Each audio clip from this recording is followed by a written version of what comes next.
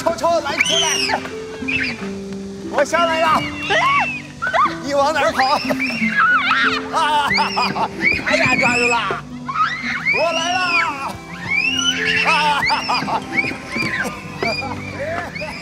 爸。哎，欢欢呢？啊，欢欢，欢欢。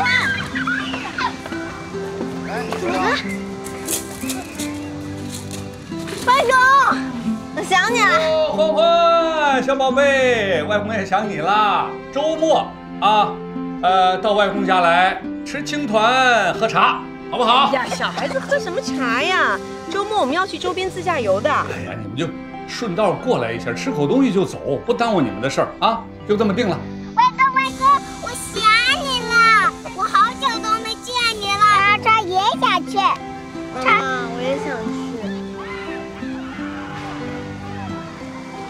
我去哪里，你会给我做好多好多好吃的。我要去你那。外公。少爷，您的果盘来喽！你能吃点核桃？核桃好吃，当然。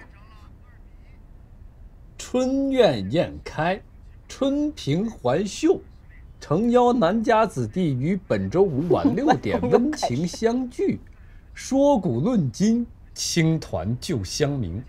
这老爷子啊，文绉绉的。啊，这吃个饭还发个邀请函，搞得像八方来朝似的，没点文化还真看不懂啊！可不就是八方来朝吗？他就享受这种感觉。那你还惯着他？我是惯着他吗？我是为了让我妈高兴，还不得他高兴，我妈才能高兴啊！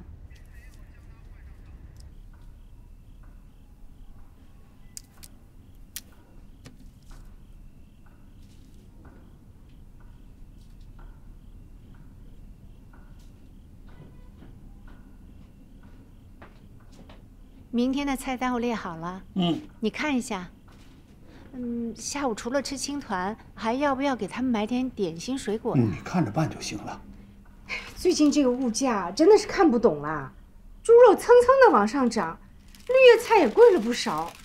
该买什么就买什么啊，咱们不至于连饭都吃不上。你往前面翻几页，上个月的账我记好了。哎呀，你看。你总是给我记账干什么呀？我不信任你啊！我知道你信任我，但是我记下了，我心里踏实呀。行，搁这儿啊，我得空再看，我现在没有时间啊。你怎么看起图纸来了呀？大女婿设计的啊，让我帮他看一看。那你得帮他指点指点的。我去收拾了啊。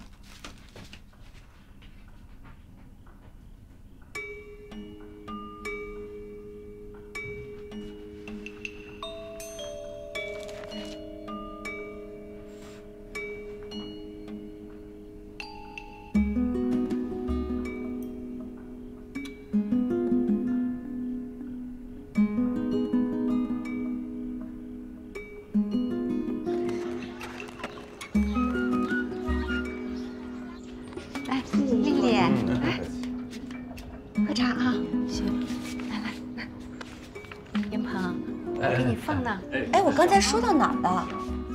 哦，对，金牌班是吧？这个择数啊，跟一般的培训机构是不一样的。咱们市的王牌，全国都是数1数2的。这次分班好，其实我根本就没有抱太大希望。你想想，几十个孩子一起考试，而且金牌班向来只收10个学生，那就是尖子里的尖子。没想到这孩子考得还不错，第8名。哎呦，多吉利啊！差不多行了，来炫娃狂舞。子柔真聪明，来，下一个敬你。聪明不聪明就不知道了，但肯定是努力的，对吧，儿子？妈妈怎么说来着？1分耕耘1分收获，在哪儿花的什么力气都是看得到的，知道吗？子悠啊，就是为了当学霸而生的。好好考啊！进了这个金牌班以后，外公还有礼物。这样，我下午就去给你看去啊。需要什么你告诉外公，好不好？赶紧谢谢外公啊，是孩子。谢谢外公。不用谢，不用谢。这个奥数啊，这个茶呀，可不一般喜欢茶的朋友用传统手工自己炒制出来的，味道不一样，没发现吗？我就说这不一样。哎，你们都品品，那得多喝点。品。今天得多喝点。哎，对，哎，你们不能喝啊，你们就闻啊，奥数啊是翰林中学的硬门槛，这金牌班啊跟一般的班也不一样，进去的孩子那都是个个聪明的呀，那个脑袋瓜转得快呀。就是你的智力稍稍有那么一点点欠缺，那就跟不上了。那子悠还得再接再厉呀。对呀，子悠，再接再厉啊！哎，点心，哎呀，今天超超没来，怪冷清的。外公最喜欢超超了，对吧？下回记得把他带来啊。我们家这小开心果没来，这家里都显得冷清了，可不是吗？啊！我妈给他接回去了，明天要出门，今天得让他早点睡。哦，对。他们本来明天要出门的，你看今天还是带着孩子回来了。这孩子呀是要早点睡，他小嘛。呦，你可不能喝这个茶，你就是闻香啊！你喝了以后，你晚上睡不着觉。哦，哎，那子悠你也别喝了。哎呀，你看，哎呦，烫啊！什么呀，你这是啊？说你多少回了，总是这么毛手毛脚的，你看你。没事。行了，别杵那儿。赶紧拿青团去。哦，对，拿青团。哎呀，没事吧，子悠？没事，外公。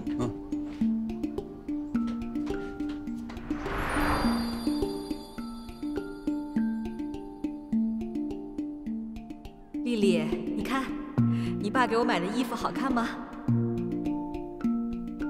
好看。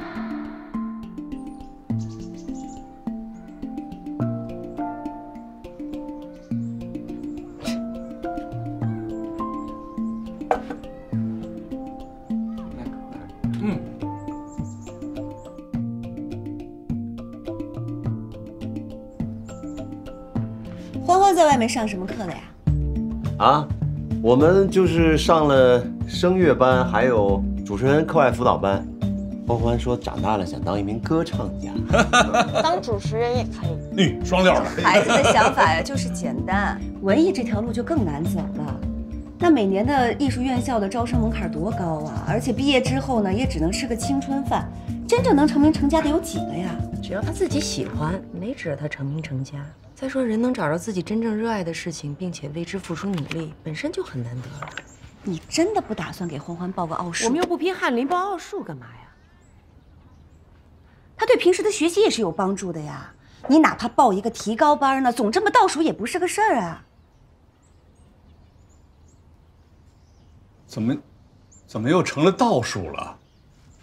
上次考试欢欢他。欢欢，你聪明的，一次两次考砸了没关系，下回努力就行了嘛。我负责啊。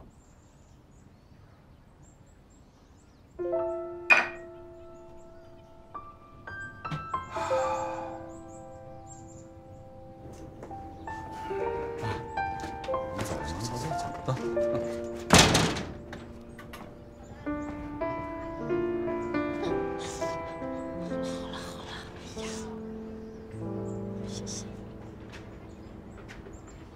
你干什么了？别人家孩子成绩好不好，关你什么事情啊？弄得这么难看，你南叔都不高兴了。您怎么那么怕他不高兴呀？他怎么不怕您不高兴？当着那么多人面训您跟训孩子似的。那有什么关系呀？都是一家人。现在是一家人了。他当时突发中风的时候，是咱们两个把他从鬼门关拉回来的。那个时候感动的眼泪汪汪的。现在身体好了，想起亲骨肉了，什么都向着那边。病床前怎么没有亲生的呀？好了，什么都往外说，你南叔心里有数的。我看他心里就没数。子悠是不可否认的优秀，但是也不能骄傲，别被你妈洗脑了啊！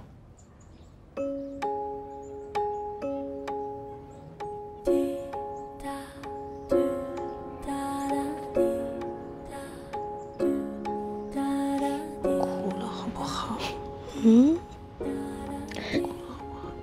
妈妈，我考了倒数，是不是就是笨蛋了？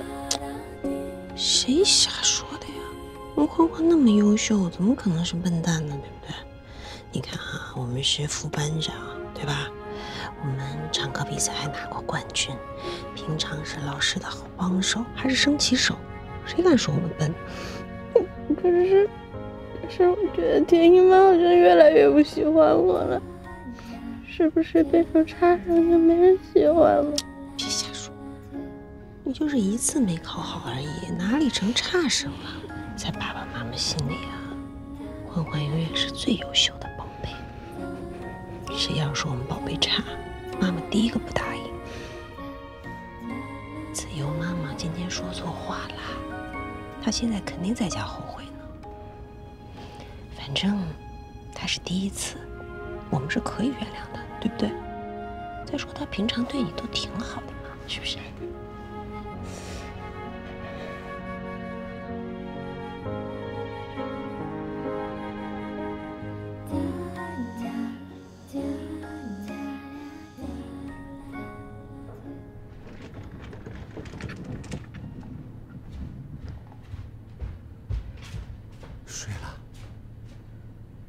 那田雨岚就是个没脑子的，你知道吗？一点分寸感都没有，跟他那个妈一样。有没有分寸感我不管，但是他跟欢欢这么说话，他就过分了吧？对呀。你说他怎么知道孩子的成绩的？老师公布排名了？没有，老师跟我说分数保密，而且现在教育局不让排名了，估计就是同学自己通的气儿吧。这田雨岚最近有点奇怪啊。你说这一个桌吃饭那么多年，正常都和和气气的，这2次怎么火力全开？这跟故意找茬似的。哎，不会是因为上次那玩具的事一直生气到现在吧？估计因为我到了未暖吧，不知道。商场本来在品牌面前很强势的，现在风水轮流转，估计心里不平衡。哦，是为这个。本来也不是多熟的亲戚，对吧？有那么亲吗？心平气和坐着吃顿饭完了。非得逼着不是逼着，脸不是脸的，以后也简单了，大不了就别聚，谁差你这顿饭吃？我客观讲，这次爸表现得很好，对吧？咱们不是去看爸了吗？冲爸，爸身体那样的，咱能多陪陪就多陪他嘛，是不是？哎，我有时候真觉得啊，你才是我爸亲生的。亲生的师徒，又是老领导，后来在设计院那么照顾我，再后来又成为翁婿，这不都是缘分吗？哎，今天妹妹身上那大褂子啊，看见了吗？怎么了？那褂子？那牌子挺贵的啊。老爷子喜欢，以前送给过我妈，现在又换个人送了。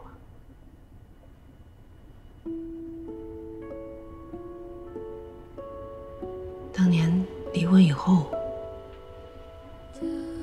我爸很快就跟蔡群英结婚过小日子了。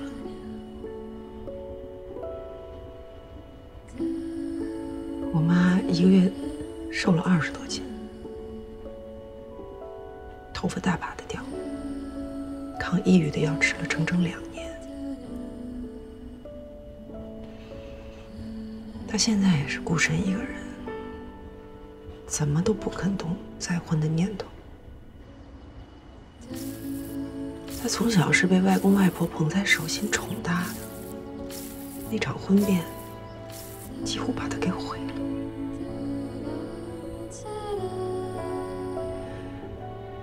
凭什么呀？始作俑者就能过得那么舒坦？不是还有咱们呢吗？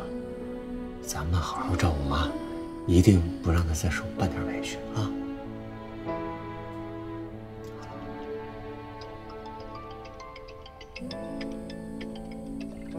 爸的电话。哎，爸。君山啊，我在楼下呢，你下来一趟吧。好。爸在楼下呢。去下去。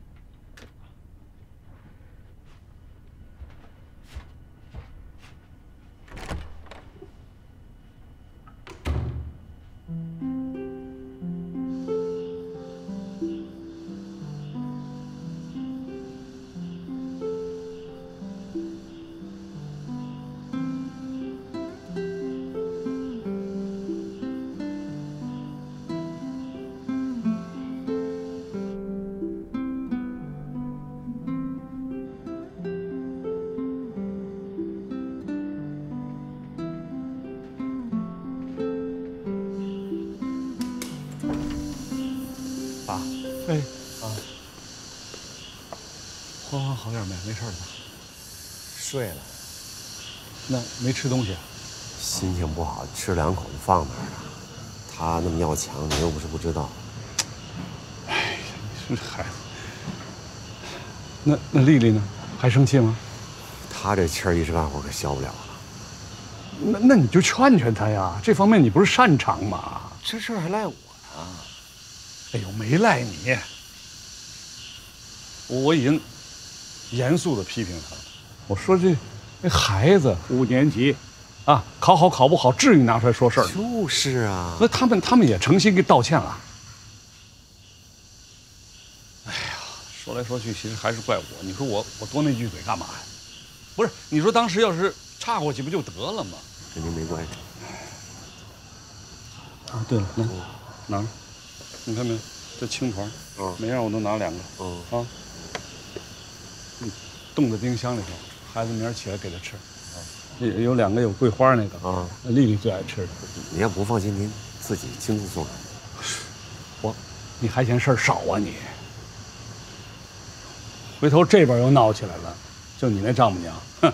我既然答应她了，我就守着信。你回去，啊，慢走啊。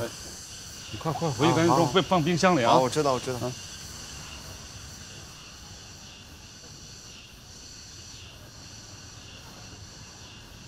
好了，你赶紧冻冰箱去。好了，走了。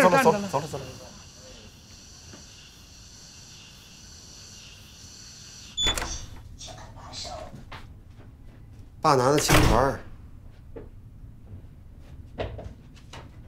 哎，吃一个。你看上面还插着小旗呢。我请爸上来了，他说什么也不肯。他答应过我妈，这辈子不踏进这个家门。我估计是来的太急了，跑了一身汗，看着挺落人的。其实他对你跟孩子真的没得挑。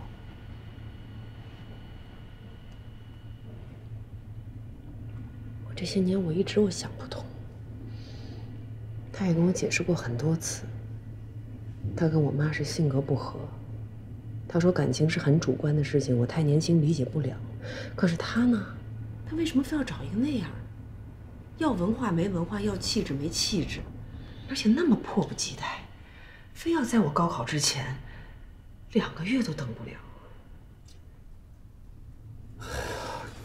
可能爸每个阶段有每个阶段的需求吧。年轻的时候他需要琴棋书画，后来他就需要煮粥种花。毕竟生了那么大场病，差点丢了性命，人在鬼门关走了一遭他就怵了。健康就是他的头等大事了，所以他找了一个护理人员，也可以理解。你说的对，人嘛都是自私的。确实没有什么比自己的命更重要的。既然对他来说，他最需要的，就是哪一天他万一要不方便的时候，有个人能跪在他面前给他系鞋带儿。我妈是不可能这么做的。是，一代人有一代人的事儿，我知道你心疼妈，但父母婚姻的事儿，毕竟还隔了一层呢。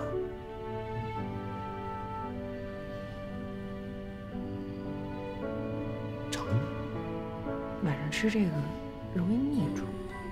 这是爸的心意嘛。哎，你好。哎，我的码是318666。318666。哎，好的，谢谢。这么快啊？1对1计算，我们1小时内都能送到。好，谢谢啊。什么呀？您说腻吗？弄点咸的，让你解解腻。胃舒服了，心情就好了。用美食抚慰一下你受伤的小心灵。走。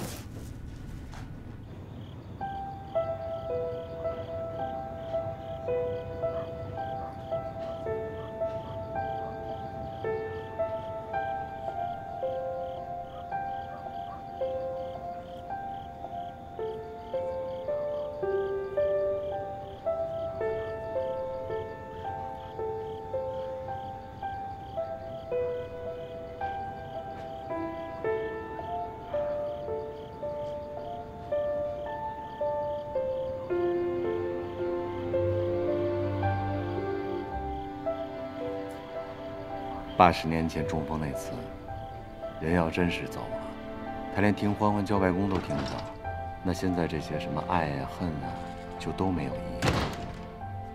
那我可能会遗憾一辈子吧。那次中风是越想越后怕。旁观者清，我看得很明白。撂再多狠话，你们俩心里还是最在意对方的。所以啊，他每次喊我回去吃饭，我总是开不了口拒绝。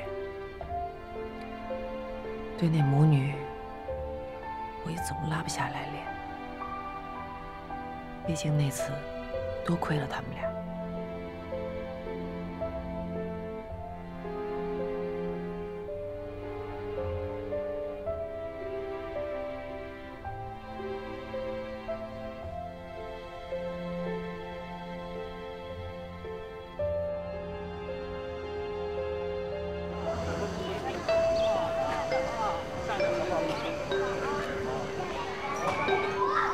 陆老师啊，我这次来主要是想了解一下欢欢在数学学习方面的一些情况。挺好的，我呢虽然接班时间还不算太长啊，但是我对夏欢欢的这个印象啊还是挺深刻的。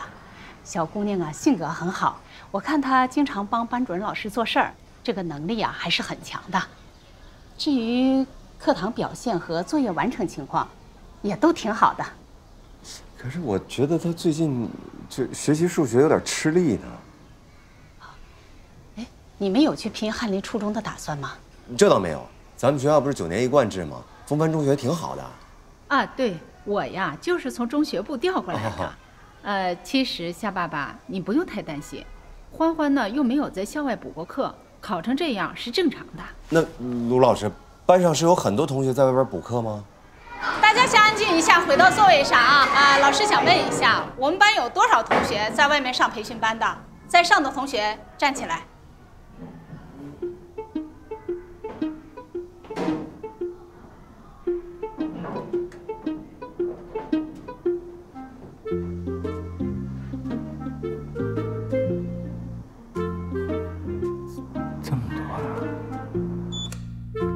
我回来了。回来啦！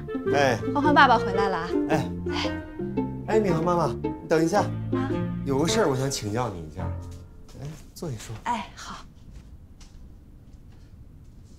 米桃在外边上没上培训班啊？没有，我们没条件在外面上。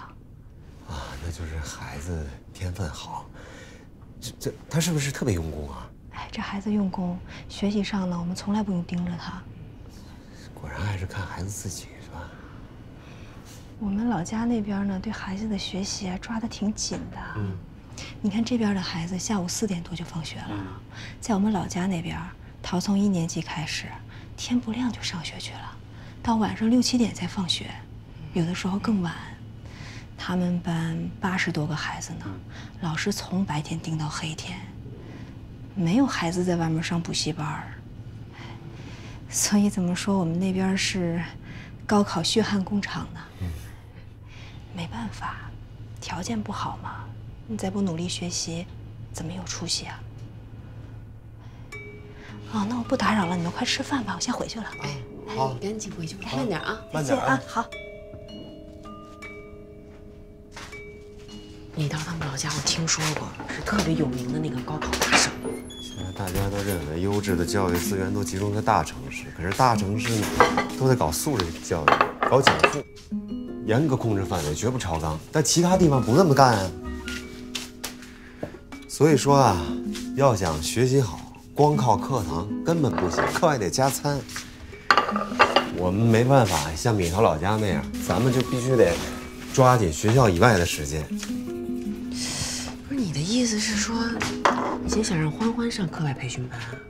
你知道欢欢他们班有几个孩子没在外边上培训班吗？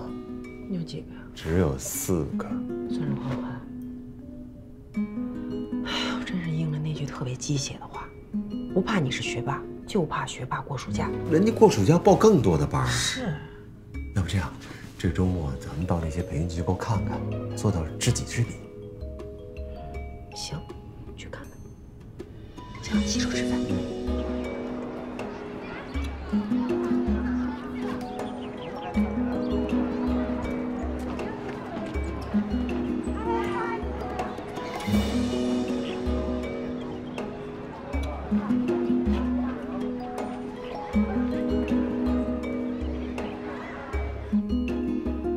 已知 a 是质数 ，a 平方加1也是个质数，求 a 平方a 的7次方加上1995等于多少？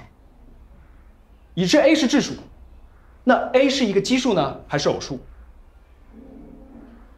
已知奇数乘以一个奇数，也就是 a 的平方，那 a 的平方是一个奇数吗？慢点啊！别磕着了啊！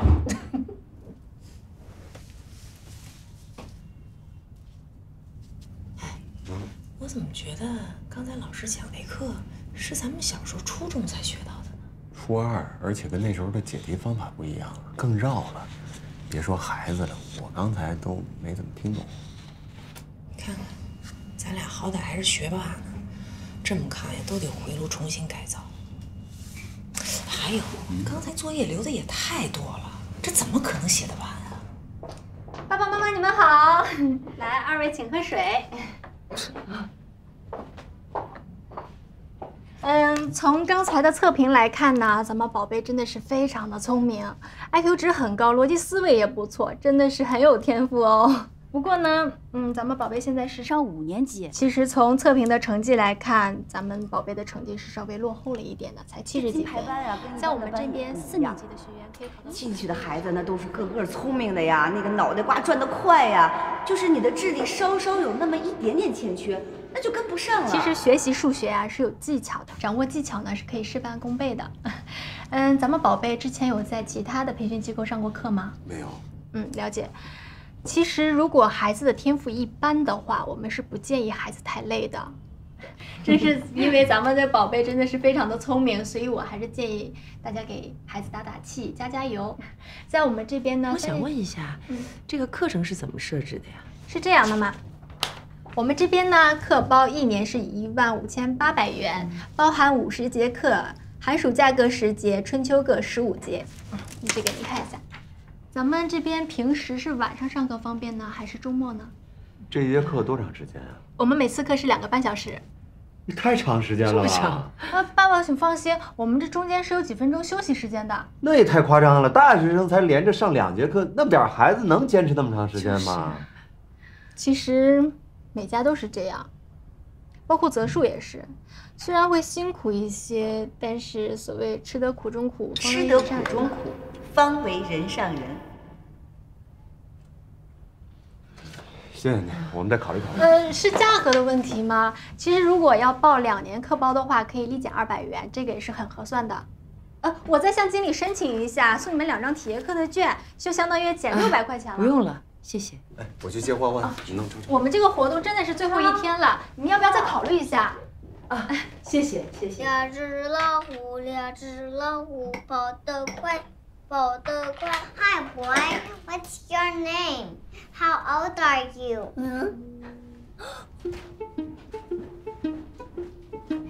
想吃糖吗 ？Oh my God, mommy is listening to me.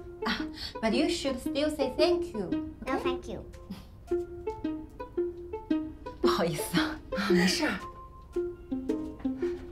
莎莎，过来，来，这里。我这个学不住呢。你们是外籍啊？不是，我平常跟他说英语呢，是为了让英文保持有更好的语感。英语说的真好呀！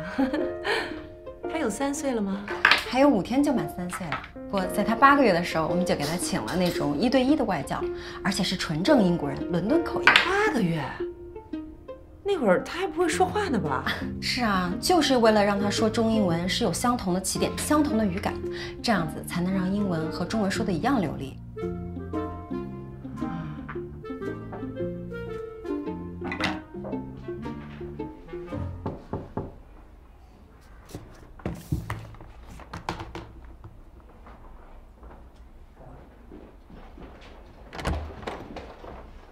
快把那种下台酒啊！爸爸，如果你考虑好的话，可以随时给我打电话。其实咱们宝贝呢，下学期就要上6年级了，现在学奥数呢已经算晚的了。如果你们再犹豫的话，回头小学也会来不及的，会跟不上的。不用介绍了，谢谢您啊。啊，终于出来了。怎么样？给你放2年呢？啊，父王大人救命啊！你放心吧，你爸才舍不得呢。哎，真是不看不知道，一看吓一跳啊！现在小孩要受那么多罪啊，这些家长是疯了吗？这才小学啊！欢欢不用怕，咱不上这种培训机构也能搞好学习。从今天开始，你的学习爸爸负责。你好的。你瞧好吧，给我点时间，下次考试我一定让欢欢打个漂亮的翻身仗。行啊，我看好你哦。我也看好你，我也看好你啊！走喽！哎呀，走喽！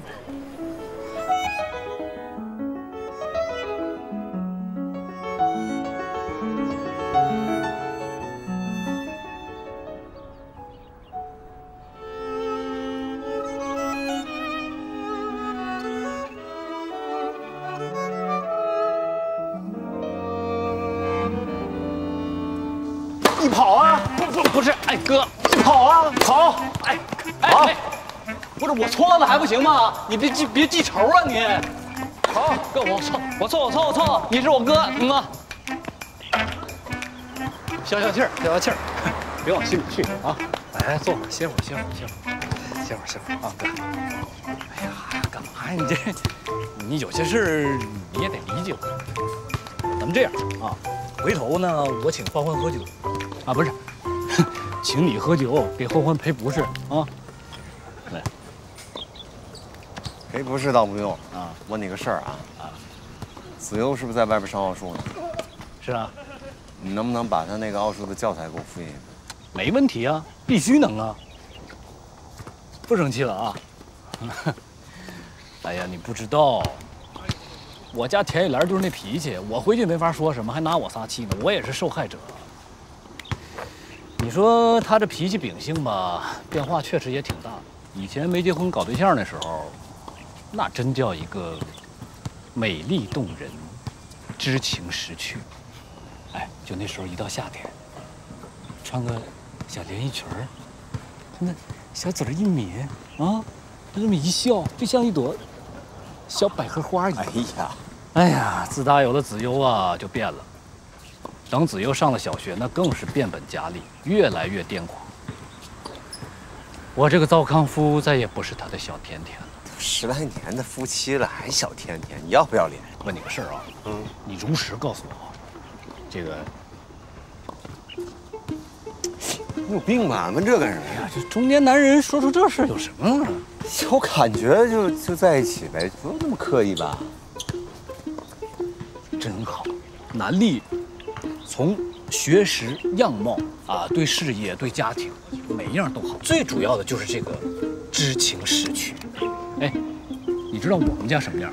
田雨兰都不带正眼看我一眼的。哎，老板这个脸，我跟你说，我那冷水澡洗的我呀，洗的我都伤了。多洗点冷水澡吧你。哎，我和你说啊，这冷水澡啊，一周顶多洗3次，顶了天了，不能再多洗了。跟你说正经的啊，我跟丽丽在孩子教育的理念上还是比较一致的。孩子的学习要抓，但不能没分数论，把孩子压榨得太厉害。毕竟才小学而已，要全面发展。我也是这么说的，他不听啊。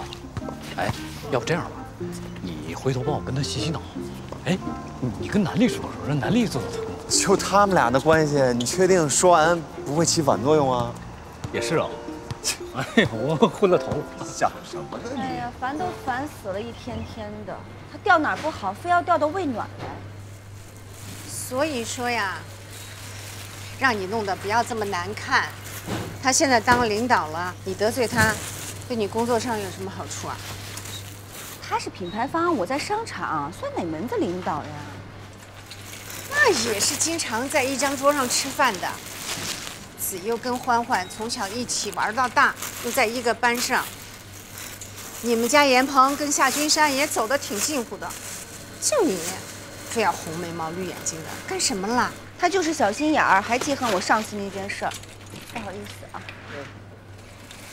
大人之间有过节，跟小孩子啊有什么啊？这欢欢还得叫你一声小姨，对不对？我说都说了。再说我就是随口一说，我哪想那么多呀？谁让老爷子总是喜欢拉偏架呢？你这话就不对了啊！你上大学，生活费、学费都是你南叔出的，从来没有晚一天少一分。你结婚，他都是按照亲生的给你置办的嫁妆，没有委屈你。是南丽，他什么都没给呢。是他没给还是南丽没要啊？哎，行了行了，知道了知道了，他对我好我记着呢，我对他也不差呀，用不着3天两头的提醒我。地理说，哦，这都不是啊，这都。手机，也都不是啊。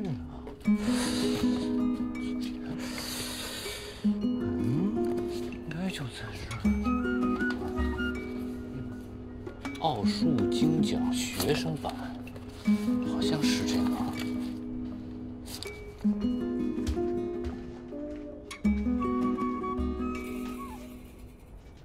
找什么呢？没找什么。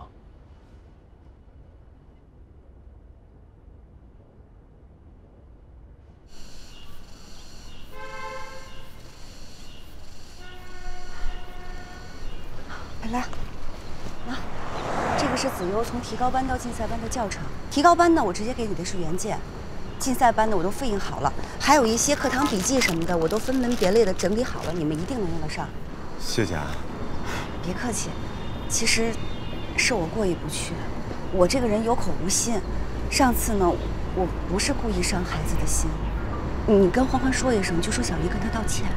没事儿，都过去了。再说孩子忘性也大。不过现在像你这样的爸爸真的太少见了，亲自辅导孩子学习，又负责又有耐心。我们家严鹏邀你一半，我都烧高香了。哎，不敢当，没你说那么好。不过说句心里话啊，就是以欢欢现在的学习成绩，哪怕你们不到择数报班，你起码要上一个网课吧？网课？对。啊，就这个。啊。在家就可以听金牌老师直播讲课。而且有什么问题可以直接在线就问，课后呢，班主任还会1对1的进行辅导。我们家子悠一直都在上，效果挺好的。这看着还挺靠谱的，多谢赐教啊！别客气，有任何问题随时来问我，我战斗经验丰富啊。谢谢谢谢。那我走了啊，拜拜。哎，跟欢欢说啊。啊，好好。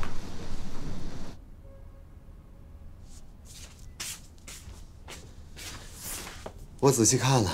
他准备的真的挺细心的，还给做了目录，而且还给我推荐了一款子悠也在用的 app， 诚意满满。那这又是什么意思呀？人家都主动示好了，还能怎么着啊？还真奔着撕破脸去啊！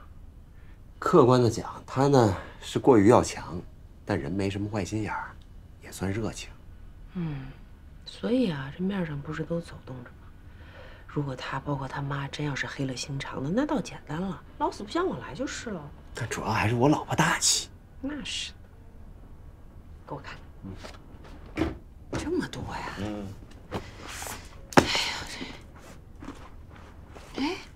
择数不就是一个课外培训机构吗？啊，这竟然有自己出版的正规的教材啊！我隐约听说啊，这个培训机构也是有鄙视链的。择数是奥数里的王牌，金字塔的顶端。哎，你看这个应该是子悠的字体，这个是田雨岚的。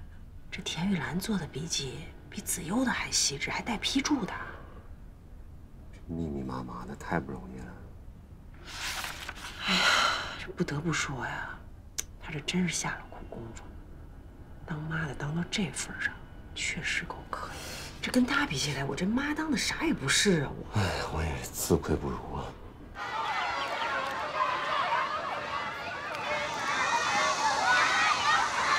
花花，给你。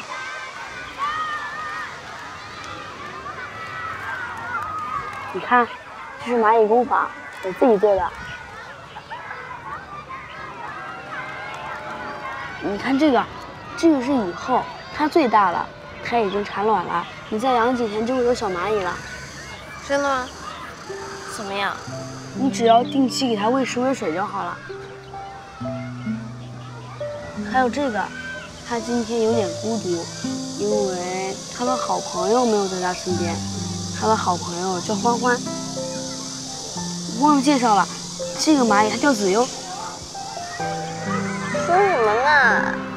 我瞎编的，就是那个，你能不能不生我妈的气了呀？其实我也不是单纯气他，我也气我自己。你说我为什么考那么差？然后你每次又考进前5，你就不能考差一点吗？学习好又有什么？我长大的时候就想做一个生物学家，但是我妈就说我的想法不切实际，是天方夜谭。我爸妈说了，每个人都要做好自己。我相信你可以的。走吧。去哪儿？去跟他们拔河啊！走。啊，我腿有点麻。我扶着你。行。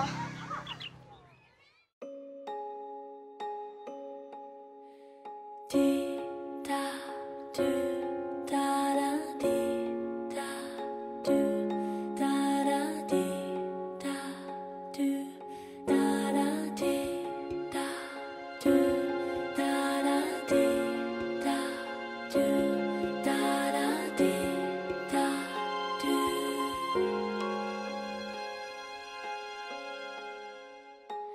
时间慢慢悠悠，却从不停留。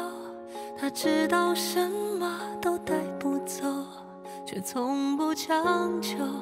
回忆胖胖瘦瘦，却从不忌口。他知道什么会总不够，也从不放手。哭的笑的像个孩子似的，一点点消失，甜的咸的，好的坏的拥有才记得，当然是失去才会更深刻。恨不得含在嘴里怕化了，捧在手心怕掉了，不在意都是假的，在心里偷的计算着对的错的，都是放不下才执着。还好是自己走过，就会知取舍。时间慢慢悠悠，却从不停留。他知道什么都带不走，却从不强求。回忆胖胖瘦瘦，却从不忌口。他知道什么会总不够，也从不放手。